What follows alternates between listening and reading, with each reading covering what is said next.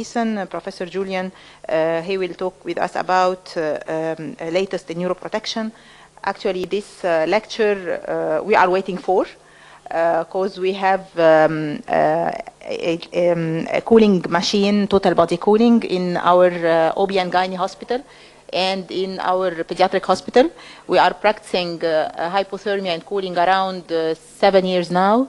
We have some publications in this field, and actually we have also some problems, and we are trying to improve our outcome. So maybe you will find a lot of questions after this lecture.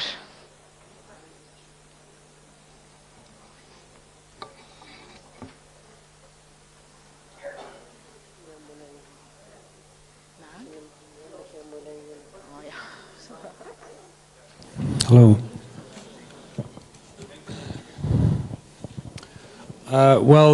Hello again. Last talk before lunch, so hopefully we'll be okay till then.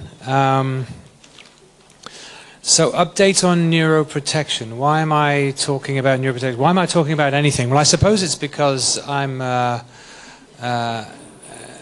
very interested clinician, and I ran a unit in the UK that was a referral centre for neuroprotection, and then we've made the same transition in Abu Dhabi, and the Corniche Hospital is also a referral centre for neuroprotection after we undertook a great deal of training. So I'm going to give you an idea of what's happening in neuroprotection, where I think it's going, what's currently happening, how there are some different views about it, and we can talk about those controversies too. I'll skip through where I'm from because you know that. So what about the world statistics? So if we look at some simple figures that we can all pull off the net, you've got 125 million live-born infants a year. 10 million of those will have perinatal depression, and it's estimated that nearly 500,000 will die before they've had a diagnosis of neonatal encephalopathy. Now, of the ones who are diagnosed with neonatal encephalopathy, we have various grades, 1, 2, and 3, in various classifications, which we'll talk a little bit about. But you can see a huge number of babies. And if you add 287 any deaths, plus those 430,000 that die before a diagnosis, you're looking about 717,000 deaths a year from neonatal encephalopathy.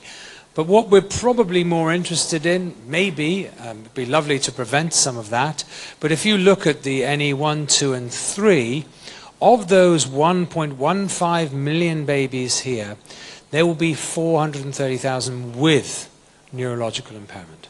So we're talking about a lot of babies around the world who definitely will have some form of encephalopathy. What's the definition? Well, a clinically defined syndrome of disturbed neurological function in the earliest days of life in an infant born at or beyond 35 weeks of gestation, manifested by a subnormal level of consciousness or seizures, and often accompanied by difficulty with initiating and maintaining respiration and depression of tone and reflexes. So that's a fairly broad description of neonatal encephalopathy. But it actually doesn't specify any particular etiology, because neonatal encephalopathy can be caused by many, many, many things.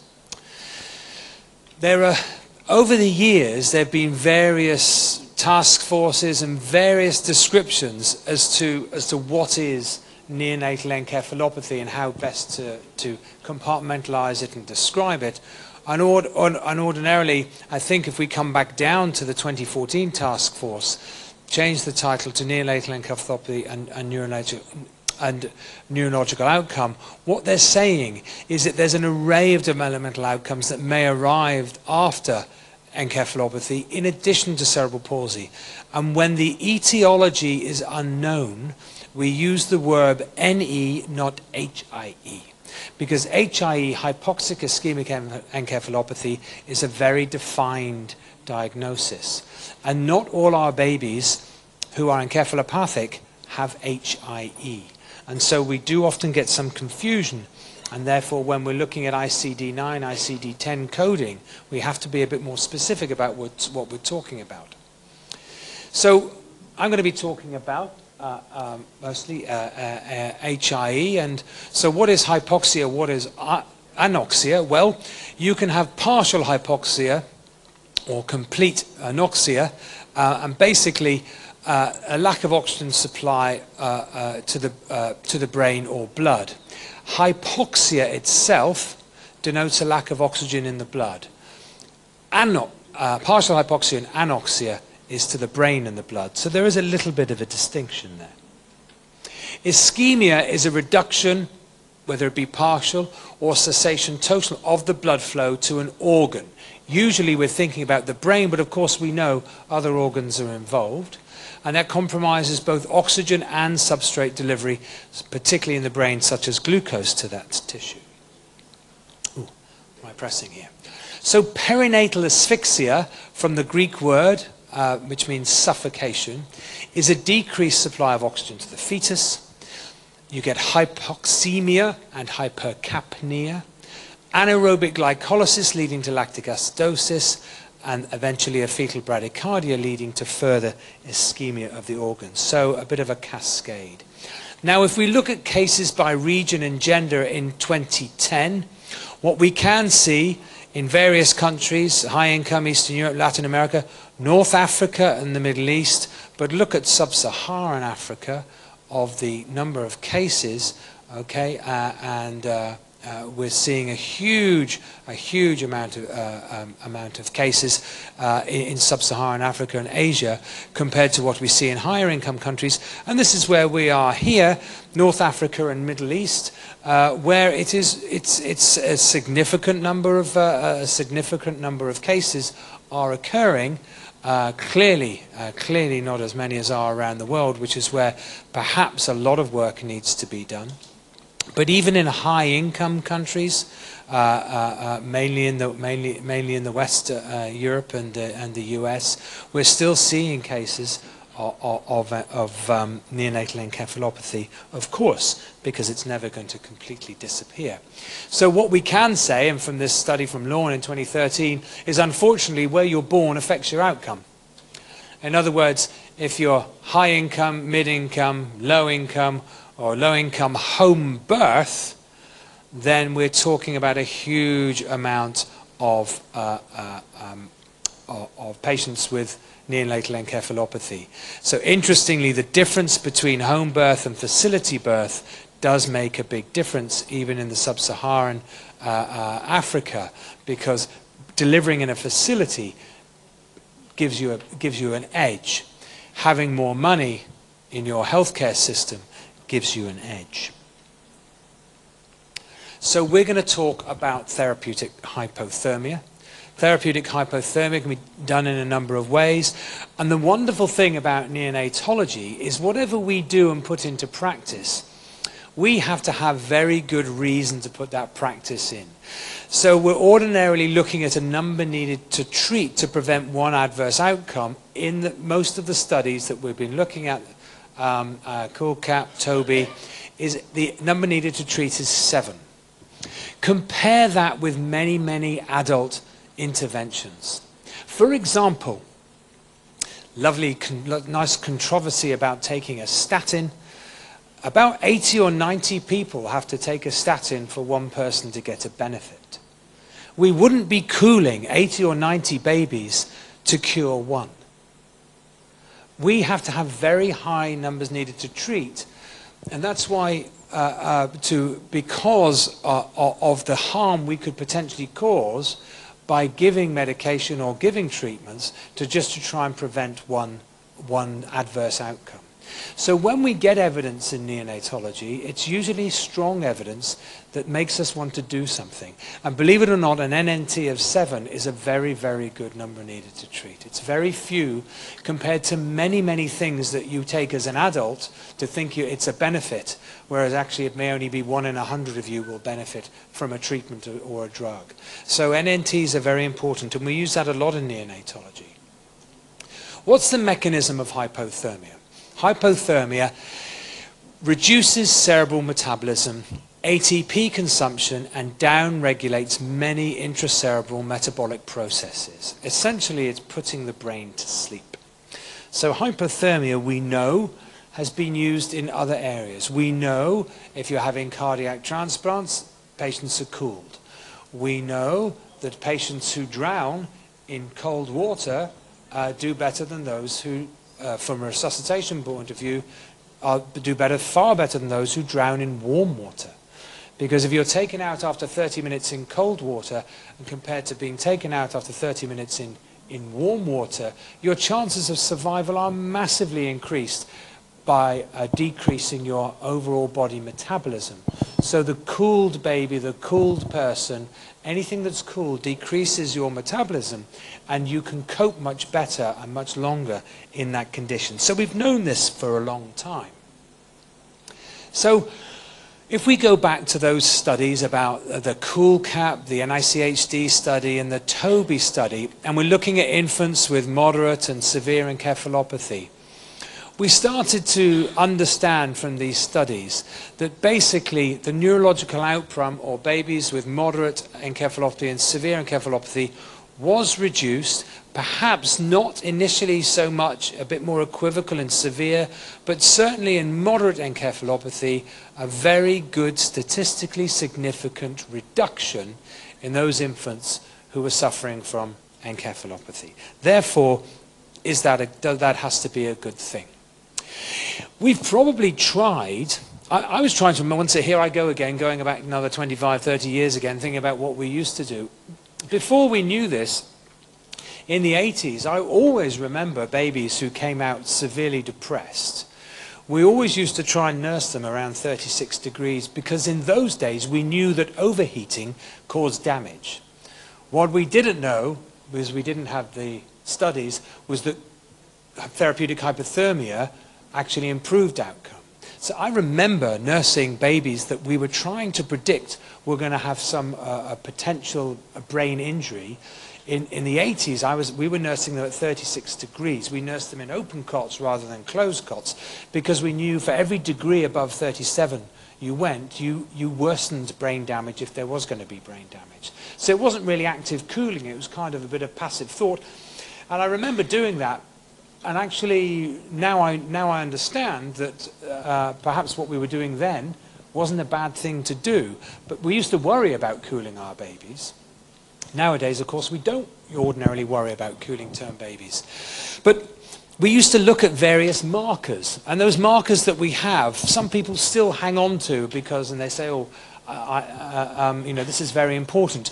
But unfortunately, the acid base, we use it very widely on the cord, and we use lactate a lot. It's okay, it's easily measured, but it's not brilliantly predictive. It can help. Your APGAR is quick but incredibly subjective, and unfortunately the APGAR score has proven not to be very helpful for many, many good reasons, and that very interesting studies, unfortunately, probably less than helpful, in fact very harmful in some reasons, for all those babies that got oxygen years ago and were given 100% oxygen. Probably the APGAR score has caused far more damage than we realize. There's some very interesting paper coming out from Scandinavia about, unfortunately, what the APGAR score on 100% oxygen, the damage it's occurred to try and get us a good APGAR score. And so APGAR still remains very subjective and unfortunately medico-legal. I've worked in some countries whereas if I didn't put an APGAR score of 9 at 5 minutes, the obstetrician would come and find me and say, excuse me, the baby's APGAR was better than that. I don't want an APGAR of 9 because I don't want anybody complaining about my practice. So what a joke is an APGAR score in some societies when you're not even allowed to reflect what's really happened because people are worried about litigation. That's a very strange thing. Clinically, we have the SARNAT scoring, which is subjective, but not a bad estimate. We have EEG, of course, and AEG, which ordinarily now is becoming the gold standard of early predictor of outcome. Ultrasound is clearly operator dependent. And the hardest thing I think you can ever do, and I teach my juniors when we go into ultrasound and I send them on courses and they come back, the hardest thing to scan is a term baby's brain, because interpretation is very difficult and the changes are very subtle. It's very easy to see an IVH. It's very easy to see hydrocephalus. A term baby with ischemia in the first few days is a very difficult scan to interpret. And many people go head scan normal, and it absolutely isn't. So you've got to be good at it. MRI and MRS, well, if you have that specialized equipment, we do look at MRI, but later on in the progression. And blood, well, there's not really any blood parameters, possibly the lactate that is helpful that's going to be used. So how do we assess a baby with neonatal encephalopathy? It can be all very exciting amongst all this equipment that somewhere in there's a little baby or a big baby probably that might have may or may not have neonatal encephalopathy, and so assessment is very important. We tend to have followed the TOBY criteria for very easily putting into practice how we distinguish these babies. However, there still remains some confusion and some arguments by those who want everything to be absolutely precise to tell you exactly what to do with every baby. Once again, we're in the world of neonatology and nothing is black and white. So ordinarily, infants from 36 to 43 weeks with one of the following would fall into something called criteria A. So if your baby remains depressed at 10 minutes with a lowish APGAR score, subjective, you're continuing to resuscitate your baby for at least 10 minutes, you can time that. Your umbilical cord pH, now in some hospitals that's routine. Where I come from, every single baby has cord gases. No matter what's happening, it's just routine. That isn't routine in many hospitals. But if you have it, and you have a pH of less than 7, or the baby's back on your unit or anywhere within 60 minutes, and you have a pH of less than 7, no matter where that blood is taken from, it can fall into criteria A. And then if you look at the base deficit of greater than 15, any gas within 16 minutes, not necessarily cord, capillary or whatever, then you kind of think that something may have gone on with this infant. Now, of course, you will also know a bit of maternal history, baby history, and delivery history, which is making you worried in the first place. This isn't something you just look at every single baby and say, oh dear, do I need to think? There's usually something that's triggered you to start looking at whether a baby fulfills any of these criteria. And they are not absolute. You know, the doctor that comes to me and said, well, the pH was 7.02, so everything was fine, is really missing the point. These are guides, okay? They don't have to be exact. And to get that message across to some people I teach is very, very difficult. They want exact figures, and you said minus 15, it was minus 14.5. I don't care, that's still not a great basic success. Think a little bit laterally and continue your thoughts and investigations. But if you're falling into that criteria A, you then need to look at criteria B. And this is once again incredibly subjective, because altered consciousness, hypotonia, abnormal reflexes. Well, that's just part of what may or may not be encephalopathy. Now, your baby can elicit these in the first hour or so of life. And I've had babies who've clearly been floppy and abnormal, who've slowly recovered or 2 hours or so. And a consultant comes in and sees the baby at 3 hours and says, the baby's fine. I don't see any of this, and then we don't need cooling. I'm happy, there's no criteria B. But the consultant didn't see this in the first 3 hours. and has completely ignored it. Because when they examined the baby was fine. But that's nonsense. If the baby has had some of this, then it's cause for concern. If it's fleeting, fine. But if a baby's got this for a period of time, then we need to take note of it. It shouldn't be summarily dismissed, because when you see the baby is normal now. Because the baby can still recover and gain its tone back, but have had an insult. And therefore we have to be very careful. And the beauty of the TOBY study, as opposed to NICHD, is the use of the AEG, which has now come into standard practice when we're looking at therapeutic hypothermia. When I say that, not in every country, of course, but certainly in the UK, Europe, and where we are in the UAE, we are using AEG, looking for that abnormal trace. And we'll talk about that. So, severity of encephalopathy, mild, moderate, or severe. I think we all know whether we can look at level of consciousness, activity, posture, tone, suck, morrow, pupils, heart rate. We can all roughly work out where we think a baby might be. But if you pop in an AEEG and you see abnormality, it's almost the decision is made for you that if you were working out whether a baby was mild or moderate and you weren't quite sure whether a baby was falling into a category for cooling or not, then if you've got an abnormal AEG, which we put on pretty quickly, then that helps you straight away to say, yes, let's cool this baby. However, I would also argue that that decision is usually made before that, because most of us would start passively cooling a baby at the slightest suspicion on the resuscitaire.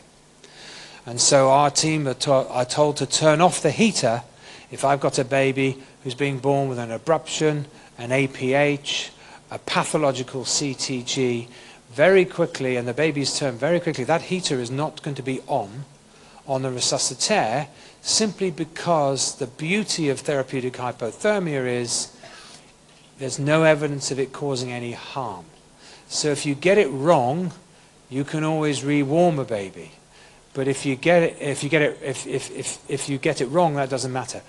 But if you don't start to cool a baby, and you should have, you've missed a window. That window of opportunity we'll talk about, because it is quite important.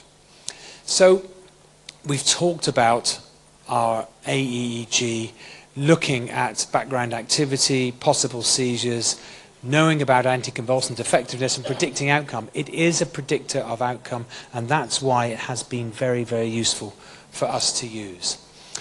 This is an old Olympic machine with a single trace, and as you can see, you have your measuring here either side of the brain with a neutral earth here, as it were, so that you're monitoring between two hemispheres, single trace. We do not use stickies. Stickies are pretty useless. We use the needle. We put the needle intradermally under the skin. The stickies fall off all the time. They're useless. It may be okay for this one, because this one can go on the shoulder, the chest, or whatever, but really to get really good trace, the stickies don't work. You've got hair, you've got meconium, you've got all sorts of things. They don't work. So a picture, I'm showing you this picture because that's exactly what we don't do. If we're going to put it in, we use needles. And I showed you this earlier, so I'll whiz through it, because that's a lovely normal trace. That's a moderately abnormal trace, which already tells me I have a problem. And that tells me I have a big problem. And you can look in various journals and begin to learn some of the traces. Only this one here is normal, moderately abnormal. All the bottom three are severely abnormal for varying different reasons. And pattern recognition is great when it comes to this. The cranial ultrasound, as I said, I believe is hard. That may be me being a bit picky, but I go on a number of courses and I teach cranial ultrasound, and I always defer to the experts. As I'm not a radiologist, of course, and I would always defer to an expert. But when you do babies every single day, you get reasonably good at it. And many of my doctors fail to pick up what's happening in the thalamus, fail to happening what's happening in the posterior limb of the internal capsule, fail to see the grey-white differentiation, fail to see the degree of cerebral edema. They're not the easiest scans to do. And this scan, actually, believe it or not, is abnormal. There's a different. The reflectivity is abnormal. There's a blurring of grey-white differentiation, and so we tend to MRI our babies much later on, usually around 10 days or so. But early on, we have ultrasound, and early MRI really isn't helpful at all. So we use our very, very simple cranial ultrasound, but hard to interpret. You've got to know what you're looking at. And of course we look at the resistivity index, and you can look at the flow, and we look at the diastolic flow that's occurring in the brain. And initially the resistance is high, and then after 2 or 3 days the resistance dramatically drops. And you can measure the RI, and very, very good sign of how much cerebral edema you had and what the brain flow is. And you know from the RI that your baby has also got some problems with blood flow. So actually an ultrasound simply looking at the anterior cerebral artery with a Doppler, if you can understand it, is very, very, very, very helpful indeed. So what about therapeutic hypothermia? Why? Well, we know that cell death after ischemia evolves over days and hours. And we know that it can be interrupted. And we know from older studies that on animal data that if you start to cool tissue, then the energy failure that's occurring begins to slow down and can actually sometimes stop. So cooling seems to stop ongoing damage. This is a little bit complex, but basically looking at the effect of therapeutic hypothermia on brain energy failure.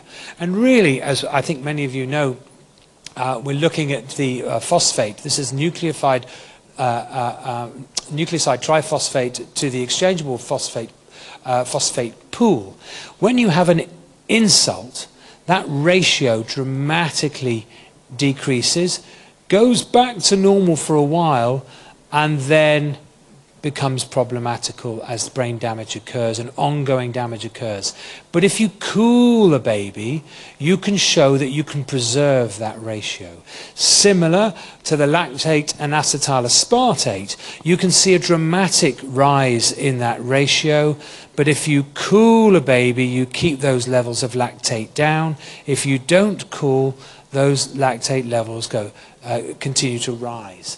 So you can measure experimentally the damage and the process that's occurring in the brain and how you can interrupt it with cooling, which has to be good. So how did we start cooling?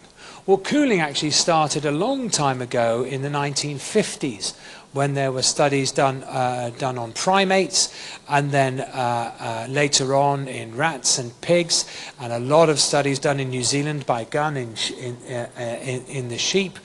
And really we started looking at cooling in 2005, when these studies were coming to the fore, and we all started to begin therapeutic hypothermia. And in 2010, the nice guidelines and the nice comments were, this is now routine standard practice in neonatal care. So that's in 2010, comment from NICE in the UK, that this is fully accepted normal care for babies. And every baby from 2010 in the UK had to have access to a unit that undertook therapeutic hypothermia. That was a right given to the people and the children. What's been interesting is how have we cooled. There's been various ways. I show the body wrapping because actually head cooling is a bit of a nightmare. Head cooling is fiddly, it's difficult. Most people don't head cool unless they've bought a head cooling machine. It's far harder to nurse a baby. There's no benefit of head cooling. It's more expensive, it's more difficult. So most people just do a simple body wrap. It's very, very easy, and you cool the whole baby. And that's the commonest way to cool a baby. There are different types of mattresses and cooling wraps that you can get, of course, but it's very simple to sort out. Now, the idea is that as soon as you have a problem, you need to start cooling, get the baby down to somewhere between 33 and 34 degrees, and maintain that for 72 hours, and then warm slowly. Now we know, let me just check that's not on the next slide. No, good. We know that the sooner you cool, the better. So everybody talks about 6 hours. So let me tell you why the original protocols were 6 hours. It's simply because physicians were given 6 hours to consent. The animal data shows that the sheep cooled at 1 hour does better than the hypoxic sheep cooled at 2 hours, does better than the one cooled at 4 hours, and does better than one cooled at 6 hours. You don't wait 6 hours.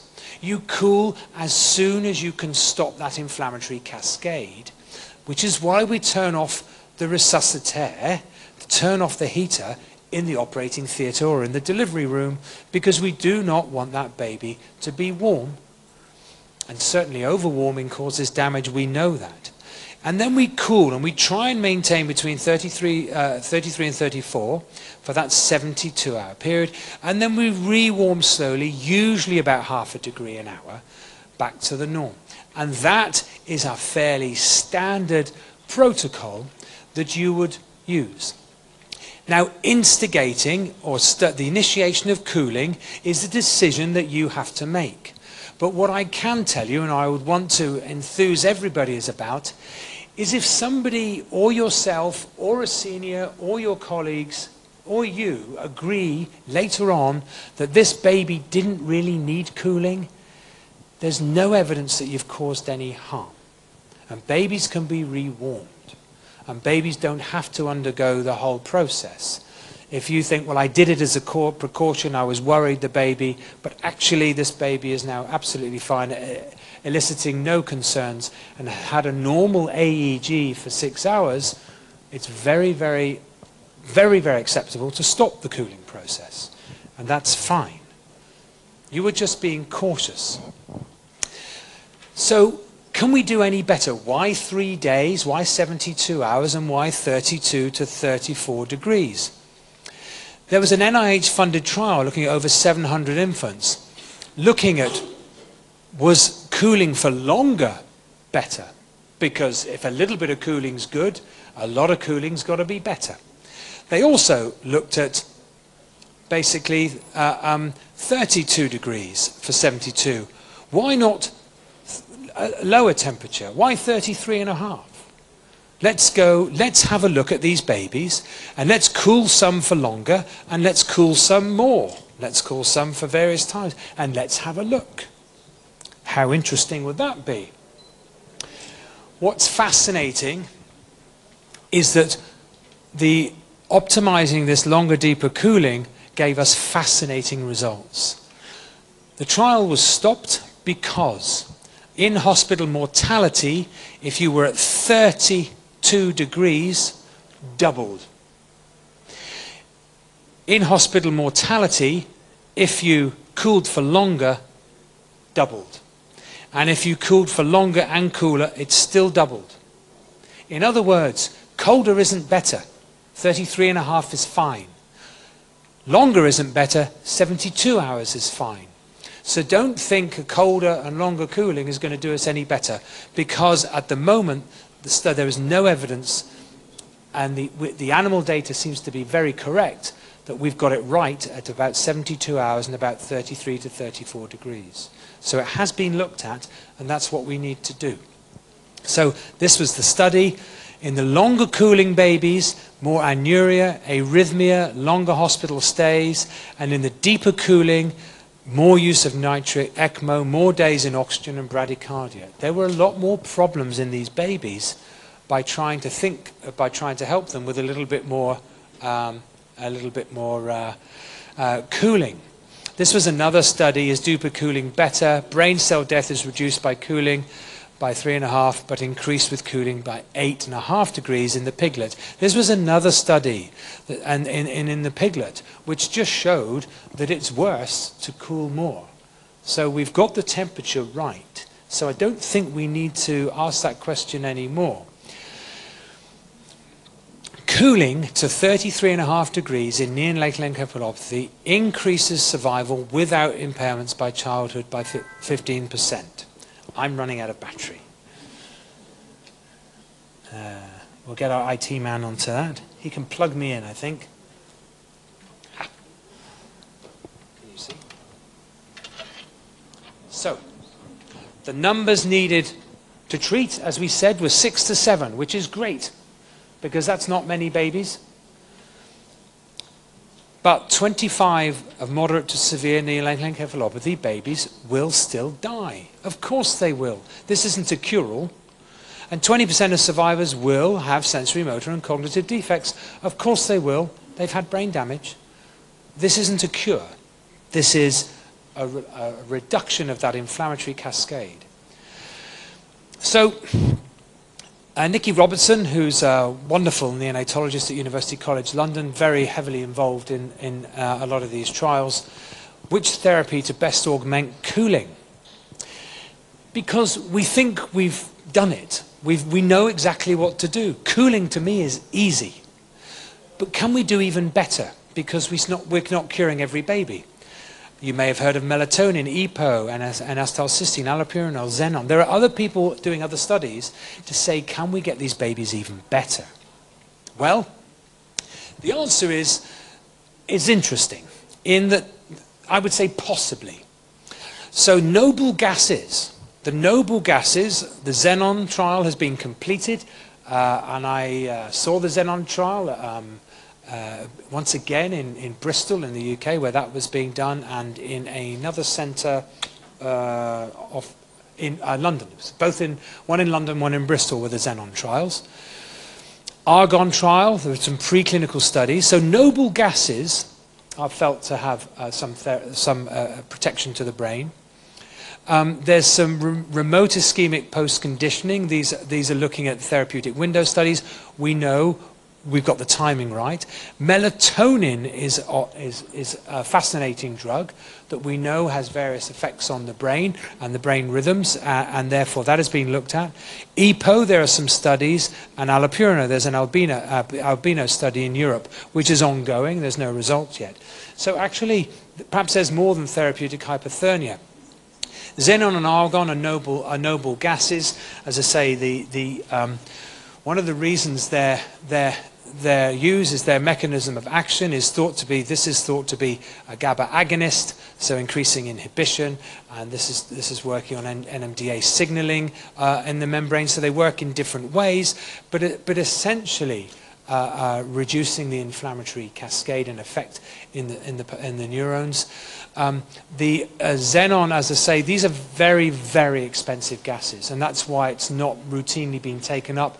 They're interesting studies. They look helpful. Argon is a little bit cheaper and a bit more abundant, but xenon has to be recycled, rescavenged, because these are very expensive gases, and ordinarily not going to be used. But they were very interestingly possibly show some benefit. There'll be some more data on argon coming. Xenon has shown to be equivalent or perhaps a little bit beneficial, but it is so expensive and so fiddly to use that both the machines that used xenon in the ventilatory circuit were built by independent research scientists, one in Bristol, one in London, both completely different. None are manufactured, none you can buy, so it's not really going to come anywhere. It was very, very interesting from a research point of view. Argon, of course, is everywhere, so this may be interesting. The problem with xenon, it's £30 a litre. You imagine how many litres a minute go into a baby breathing, and you want to put xenon. We're talking thousands and thousands of pounds just for one baby to get gas into a circuit that you then don't want it to lose as it exhales, so you scavenge it to try and keep it. So it's a specialist ventilator. The reason it's expensive is because it's only 0.004% of the atmosphere that we breathe, and therefore it's pretty hard to concentrate. This was the study. They basically got 92 infants. and mean age of starting was the problem. Because these infants were shipped in, consented, and put into the Xenon study, they couldn't get these babies cooled before 10 hours, only 15%. So the study really didn't show any benefit, probably because they weren't cooled quick enough. So to get your baby to a center that had xenon, simply from a distance point of view, was causing a problem. So really it's a non-starter, because not everybody can have xenon. Very, very few, only 2 in the whole UK had xenon. You just can't get a baby there cooled and on xenon within the hour. So problematical. Argon delivery, they're also, SLE have been very good about adapting their ventilators to argon and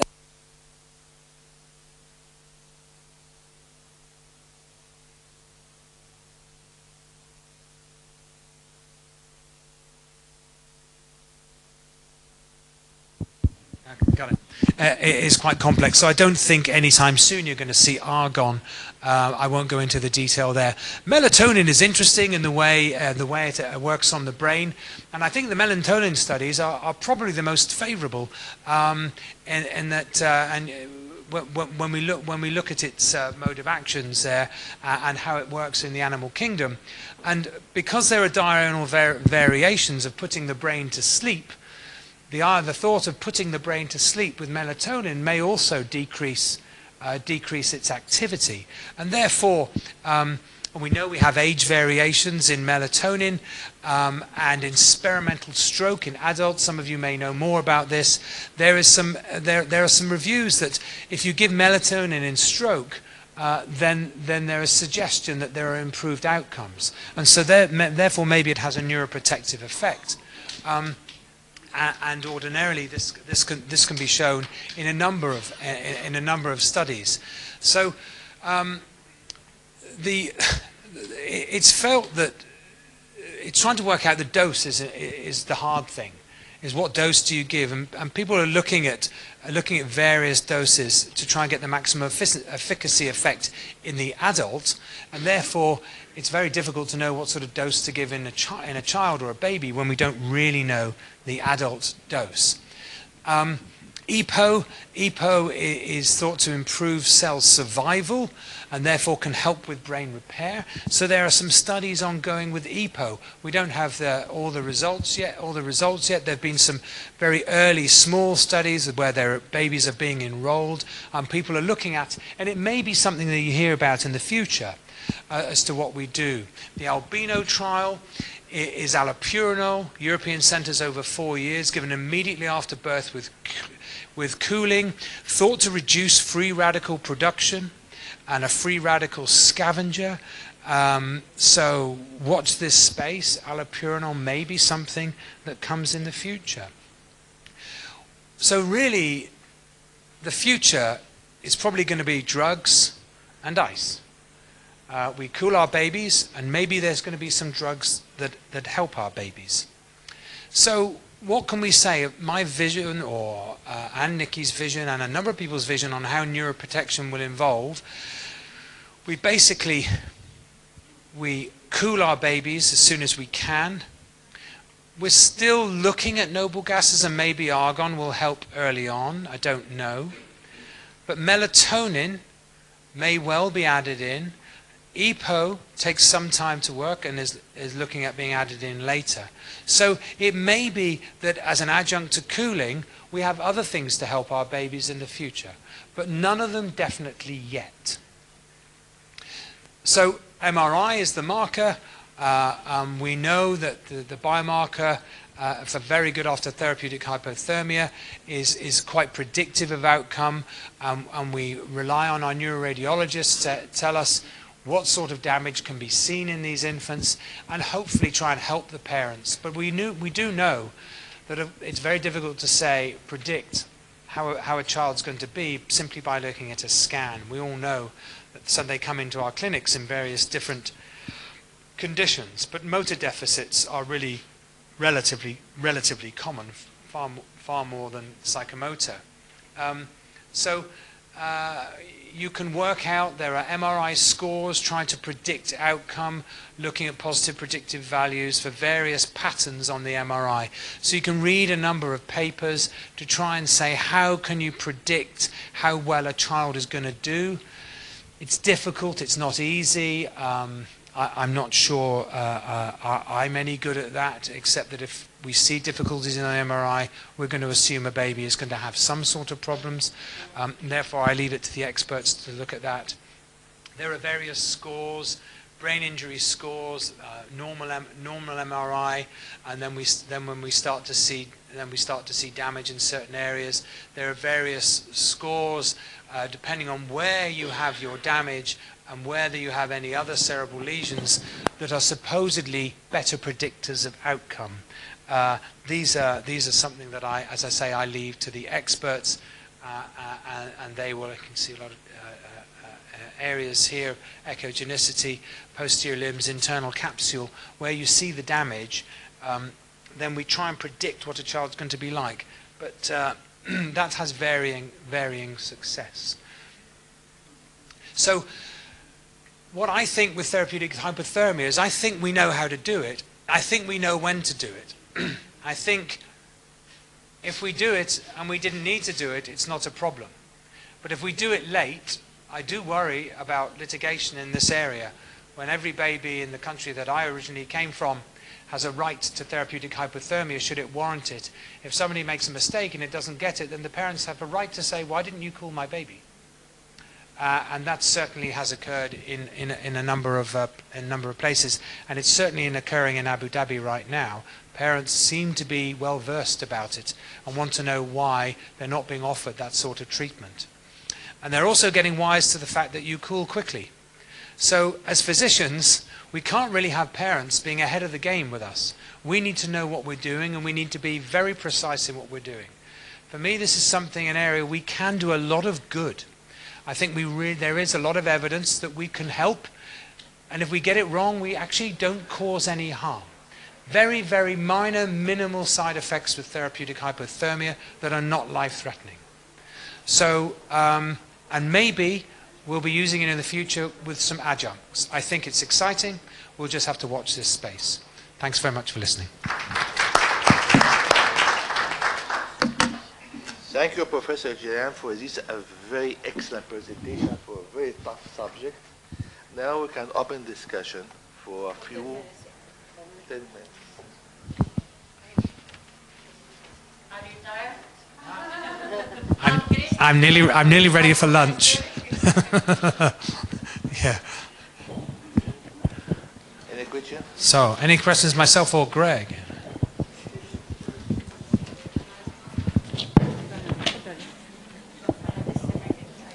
Dr. Eason, thank you very much for the excellent lecture. I want to ask, sometimes we receive hypoxic babies beyond 6 hours of age. What's our limit beyond which I shouldn't even try to use hypothermia? Yeah, very good question. The animal data suggests up to 8 hours. We will cool at 8 hours. We are 10 hours. The evidence is you have missed the boat. So there is some benefit after 6 hours. There is some benefit in the animal data. So we tend to after 8 hours. If you brilliant. If still there, if you said to me, would you be wrong at doing it at 10 hours? Do you know what? Because it causes no harm, and can sometimes in the world I live in prevent a lot of arguments and anxiety, I might well do at 10 hours. I could be persuaded, depending on the circumstances. But the evidence is you need to do it within minutes, 30 minutes on that resuscitaire. So 6 hours is what we say, because 6 hours was the consent for the window and the best improvement in the animal data. There was still some improvement up to 8 hours, possibly a little bit beyond. So if you cooled, I wouldn't criticize you.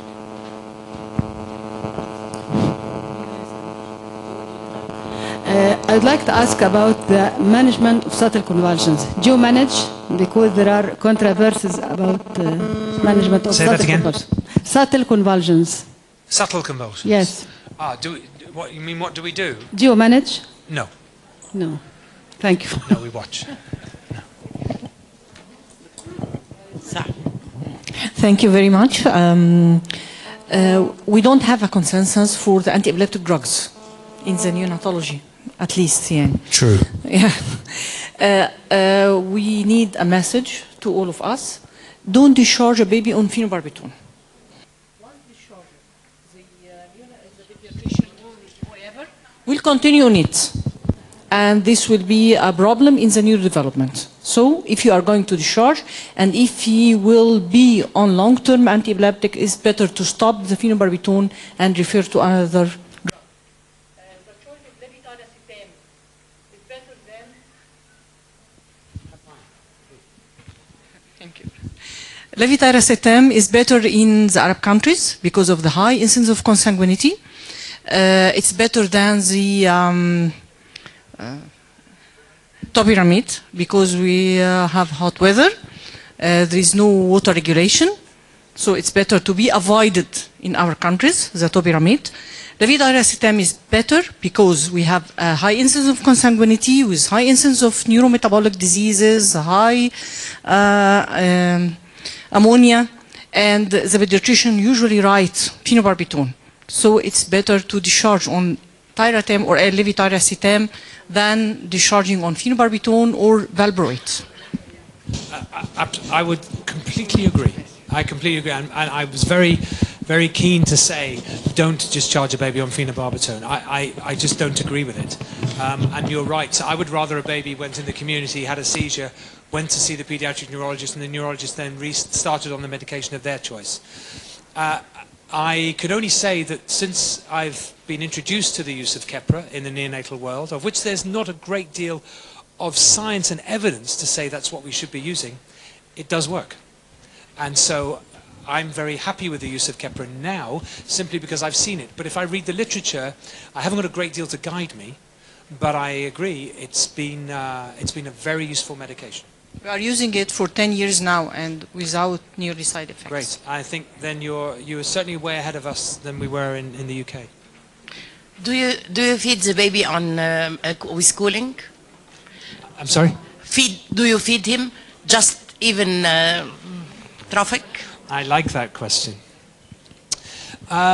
Ordinarily on day 1 to 2, we are not feeding these babies. They're term babies with a mature gut. They ordinarily aren't going to run into the problems of lack of trophic feeding that a preterm baby would. There are some concerns about whether the baby can tolerate milk. I would say our practice is that on day 3 or day 4, when a baby's about to be rewarmed, if we have mother's milk, we will put in 5 mils Q3, which is our trophic feed in a term infant. So routinely do we feed? No. Will I start milk day 3, day 4? Usually yes. If I have a baby who's so sick with pulmonary hypertension, on the nitric, in a dreadful state, I probably wouldn't. So I have done. I used to. Before, I would still give a baby a bit of trophic feed. I've tended not to for about 3 days. But so ordinarily the answer is no, I don't. Towards the end of cooling, when I think a baby's recovering, yes, I tend to. But not feed, just trophic. All right, quick question. A question for you. So one technology I think is a little bit immature, but it pertains especially to infants with hypoxic ischemic injury to the brain, is NIRS. So measuring the cerebral regional oxygen saturation via a little probe that you put up there. I guess it's my experience is we haven't used it a whole lot, but what are your thoughts about its potential application or experience thus far?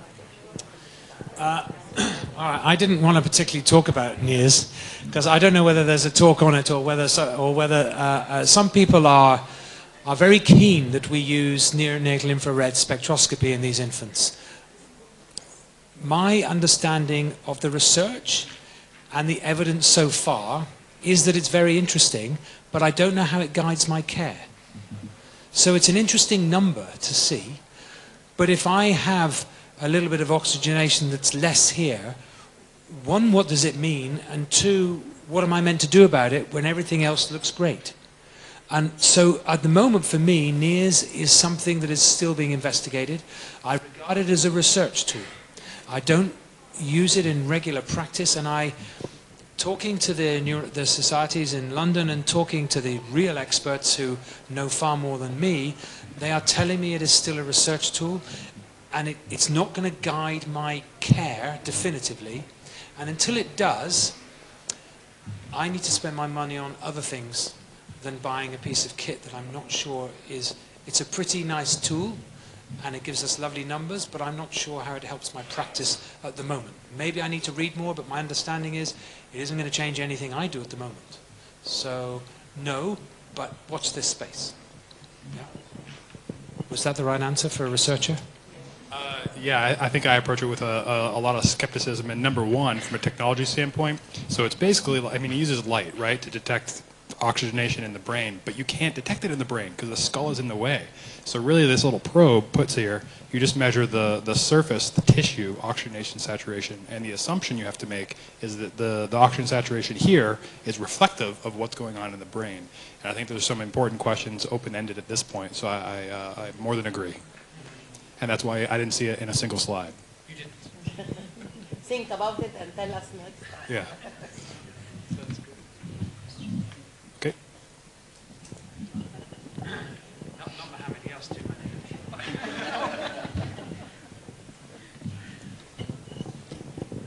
Would you please, I want to ask you two questions. The first one about using the cooling. Many papers talking now about using cooling in preterm babies. Now many papers talking about this. And another question, please. Others talking about when taking a cord BGA, we have to take about 20 centimeter sample from the cord and taking 2 samples.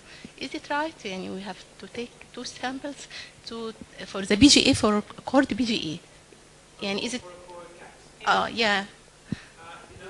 We just take one sample. I mean, there's the old story of you've got a knot of gas, 3 knots will be different from most knots. But ordinarily, no, we just take one sample. Cooling in preterm babies is universally harmful. There aren't any studies that have shown that the babies do worse if you cool from 35 weeks and below. So cooling is detrimental. So one of the things we teach about is not letting our babies get cold in they're premature, because cooling dramatically increases morbidity in the preterm infant. It is awful. So it's very much for the term, which is this case 36 weeks old, because it has shown its 36. So our cutoff is 36. Now I know that's arbitrary. It's an arbitrary cutoff. But ordinarily, would I call it 34 weekend? They get worse. I think we are running out of time, and we have more time to ask about neuroprotection in the workshop. Okay, now we can have lunch, but please